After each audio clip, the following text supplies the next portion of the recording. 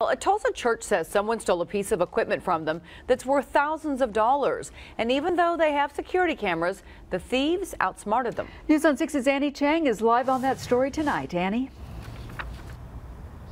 Terry and Lori, the Sanctuary Evangelistic Church, says part of its job as a church is to feed the hungry, but criminals just made that a lot harder to do. It's the middle of Vacation Bible School week here at Sanctuary Evangelistic Church. Every night, they start by feeding the kids.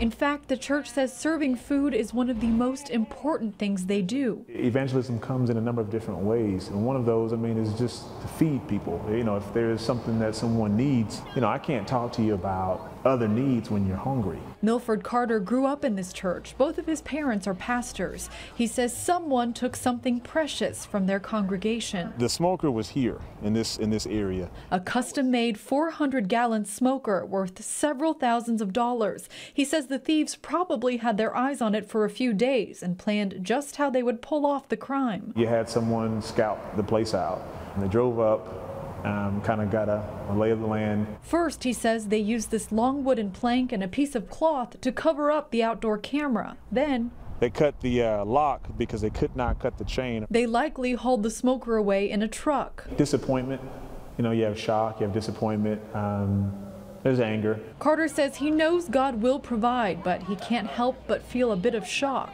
That's a huge piece of equipment, and to steal that from a church.